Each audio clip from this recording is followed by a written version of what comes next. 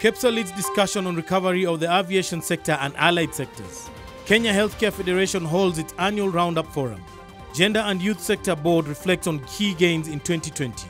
Tax training for online workers. ASNET launches a 3-year strategic plan.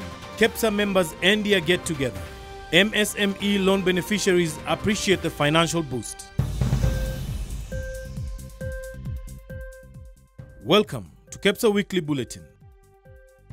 Every week, we will be sharing stories of Kepsa activities and events. These are some of Kepsa's biggest stories this week.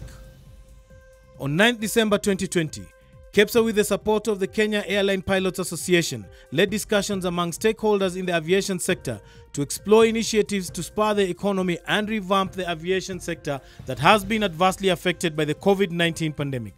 The focus of the meeting was to start a discussion on the impact of COVID-19 on the aviation industry and allied sectors, and come up with proposals to mitigate the adverse effect of the pandemic on these sectors.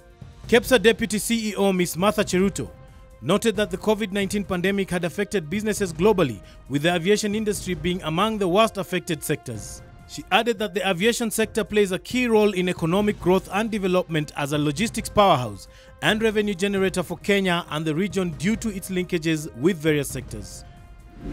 The Kepsa Health Sector Board, Kenya Healthcare Federation, hosted the 2020 Annual Roundup Forum on 10th December 2020.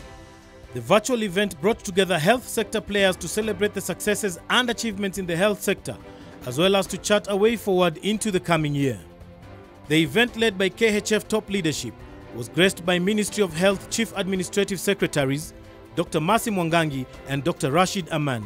In her remarks, Dr. Mwangangi highlighted some of the remarkable collaborations, such as an engagement with the Architects Association of Kenya, which is informing the redevelopment of the ministry's infrastructure, collaboration in the development of protocols which are now available at the ministry's website, supporting the supply chain through donations, the contribution of private sector laboratories during the pandemic, and other various innovative approaches that have furthered discussions towards mitigating the pandemic. The Kepsa Gender and Youth Sector Board, led by Chairperson Ms. Eva Muraya, held its final meeting of the year, aimed to discuss the progress of the sector board and reflect on key achievements of the year 2020 on 9th December. Ms. Muraya noted that 2020 was a disrupted year due to the global crisis, COVID-19, reflecting on the impact to businesses where some were forced to close down and others transitioned to other ventures. Findings highlighted that most women-led businesses were in the agriculture, forestry and fisheries sectors, followed by wholesale and retail trade, and then the tourism sector. Businesses also reported challenges such as reduced customer numbers, reduced cash flows, lost revenue, reduced capital to operate their businesses, among others.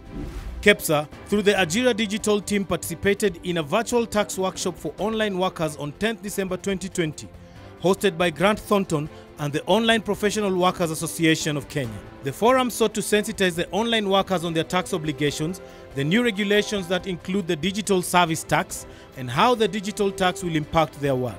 The tax will be charged at a rate of 1.5% of the gross transaction value and is due at the time of transfer of the payment for the service to the service provider. The digital service tax comes into effect from January 2021 and will apply to residents and non-resident persons provided the income is derived or accrued from Kenya from the provision of services through a digital marketplace. The Agriculture Sector Network officially unveiled a 3-year strategic plan on 11th December 2020 at Crown Plaza Hotel in Nairobi. The launch brought together government officials, development partners, businesses and associations who expressed optimism in the ability of ASNET to deliver sector-wide transformation using the strategic plan as the driver of change. The climax of the event was the unveiling of the strategic plan, which was graced by Dr. Harry Kimtai, who lauded Kepsa and other partners for establishing and launching ASNET.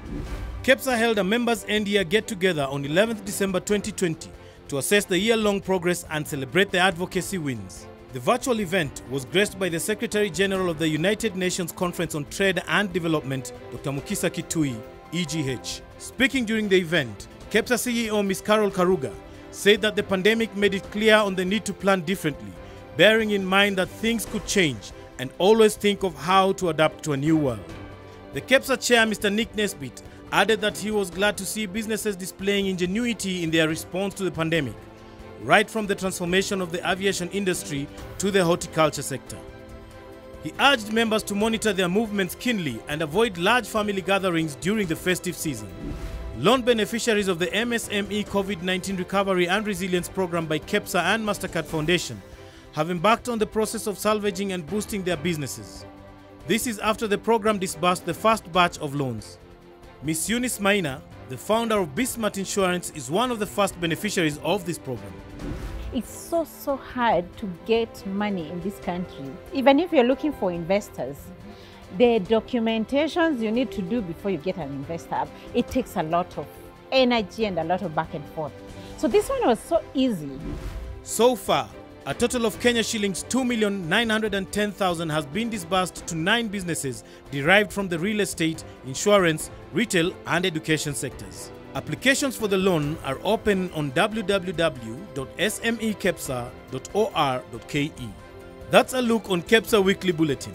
For more on these and other stories, please head over to www.kepsa.or.ke.